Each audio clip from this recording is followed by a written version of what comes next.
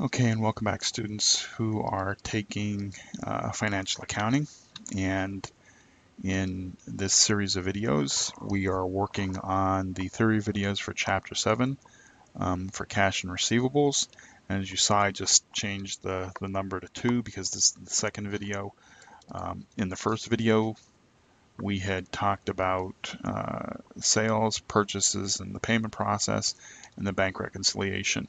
And I had said that we'll make separate videos going forward for the direct write-off method, allowance method, and then for the percent of sales method and the aging method instead of trying to combine them all together. And so in this video, we're going to talk about the direct write-off method. And let me get there. Okay, so the direct write-off method. Well, what we're doing here is we have our accounts receivable, okay? And what happens when, that person, you're extending the credit to them and they're not going to pay, right? Like they go out of business or whatever have you, and you no longer collect that money. Well, that's sitting in your accounts receivable account, right? And if you're not going to receive it, it doesn't belong there anymore. So you have to get it off of your books. Now, different businesses, businesses are in different sizes. If you're a small business where you have 30, 40, 50, 100 customers, okay, it's easy for you to be able to see which customers are going to pay and are not going to pay, okay? Um, you know, you'll have your accounts receivable subsidiary aging report, which shows how much the customers owe, how much are due in 30 days and 60 days, 90 days, over 120 days. And when they're in that 120-day column, I'm sure you're, calling them up saying, hey, where's our money? And you're getting a good feel for whether you're going to get paid or not on those accounts receivables. If you know that they're not going to be paid, then they don't belong on your books. So you have to take them off your books. And that's where the direct write-off method comes in, because you're immediately, directly writing them off. Okay, you know exactly which one. Right?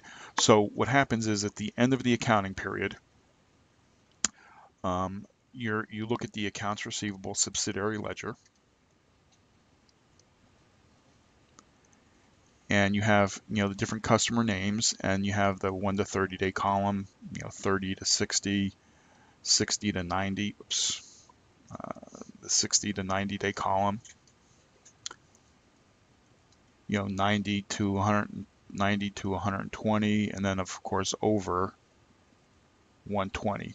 And you can see what customers owe what in those periods of time. And if you're in this 120 day, over 120 day column, and you know that John Doe is not going to pay you, the $300, you're going to have to write that off.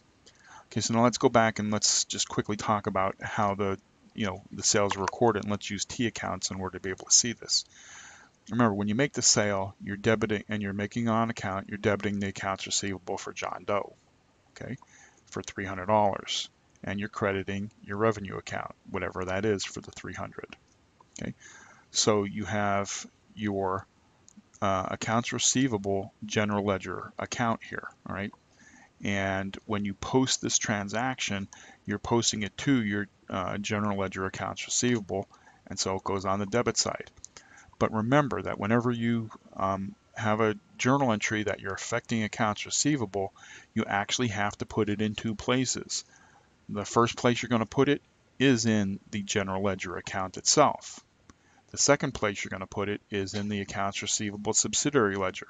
Okay, remember the subsidiary ledger is the detail, okay, for what is in the general ledger, the actual general ledger accounts receivable account. And the total balance of the subsidiary ledger should be the same as that accounts receivable account. So let's just say I have John Doe for 300, and let's say, let me erase some of this here and try to write it in here. So let's say I have John Doe here for 300, and I have Betty Smith for 200, and I have Tom Jones for, say, 150. Okay, so the total in your subsidiary ledger account should be $650, right? That's the total balance of everybody that owes you money is, in this case here, 650. In your general ledger account, you know, because whenever you make it a journal entry and you're posting it in the same two places, well, your accounts receivable general ledger account should have the same balance as your subsidiary ledger account. In this case here, $650. Now,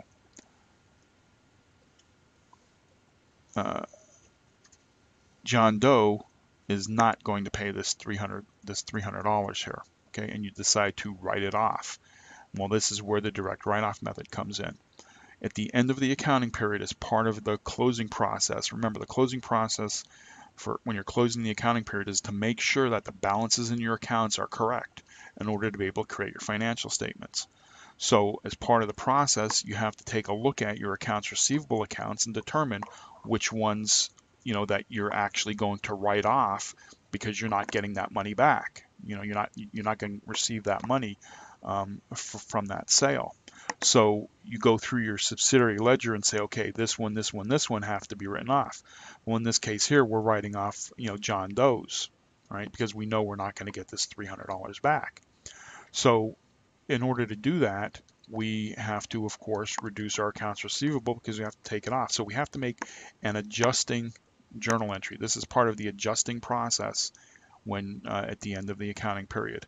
So what do? Well, if I had a debit to accounts receivable to take it off, that means I have to credit my accounts receivable for John Doe for $300. And since debits have to equal credits, I'm going to debit bad debt expense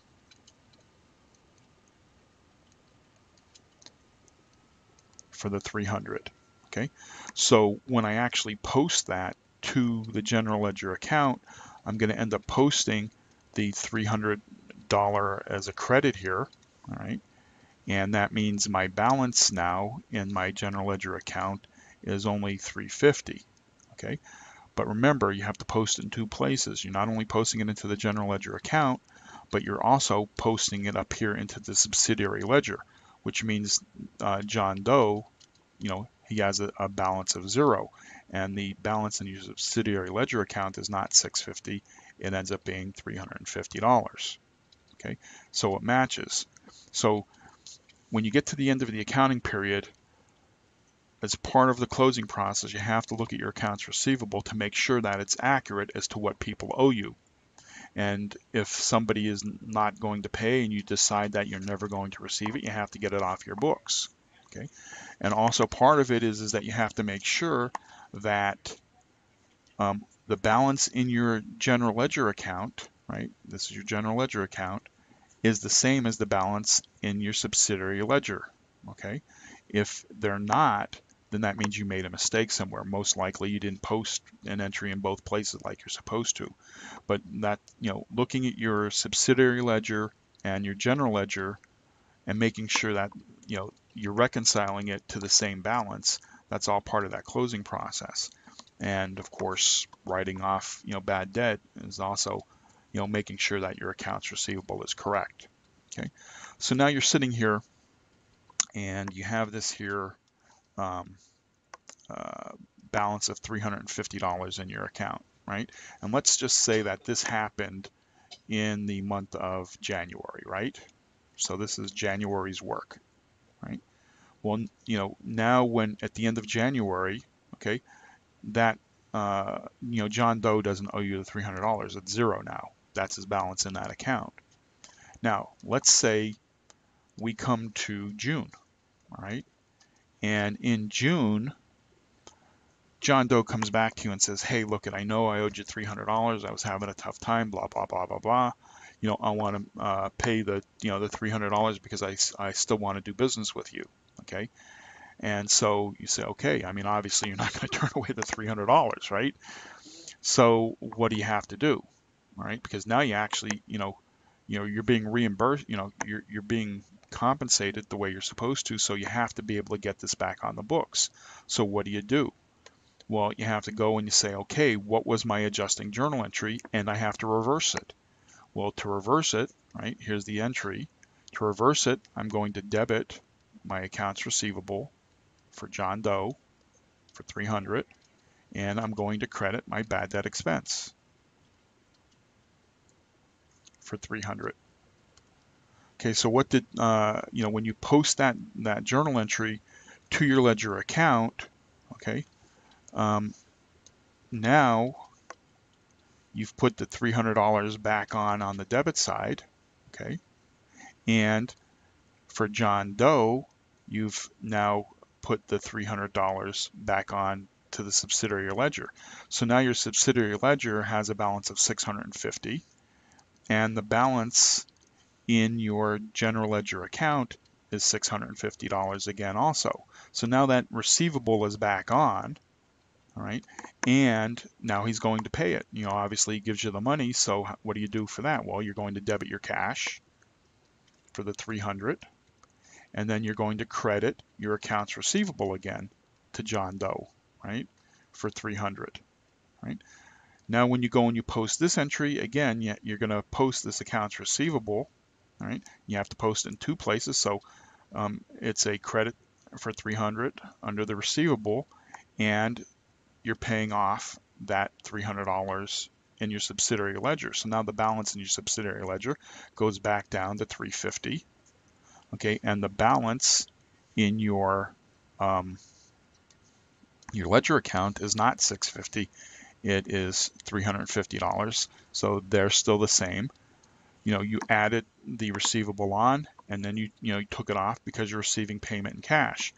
Now, if you take a good look at this, you say to yourself, well, why would I make these two different entries, okay, when I have a debit here to accounts receivable and a credit to accounts receivable? They wash each other out. Why don't I just make a debit to cash and a credit to bad debt, right? Bad debt, D-E-B-T, bad debt expense. Okay, why don't I just make that one entry instead of making these two entries? Well, the reason why you don't do that is because, sure, you know who John Doe is, okay? But you want to leave a trail of transactions, okay?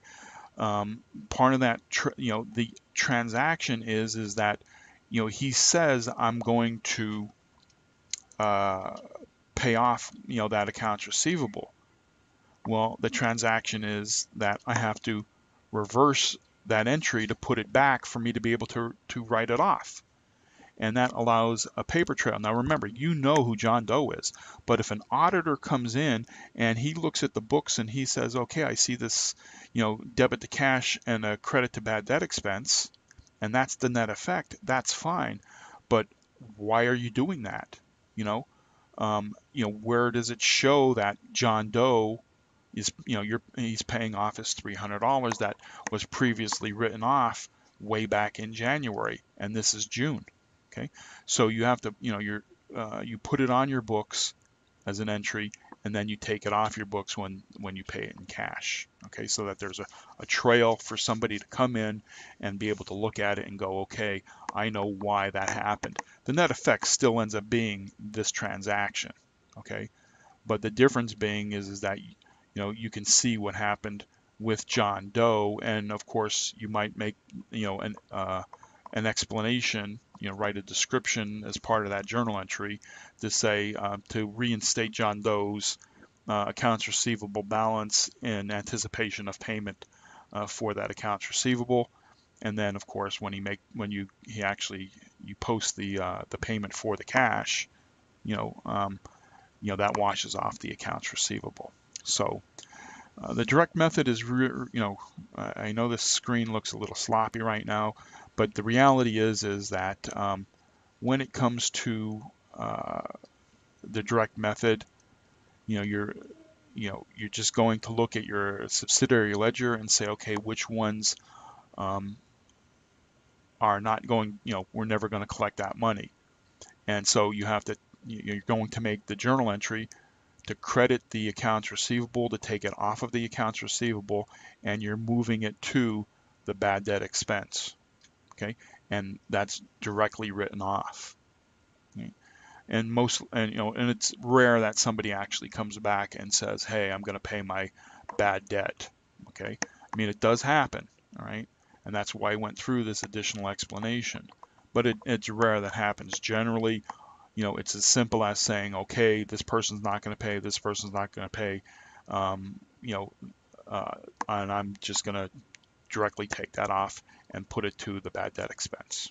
Okay. All right, so that's it. And in the next video, we will cover the allowance method, which is a different, a different way of looking at writing off your bad debt.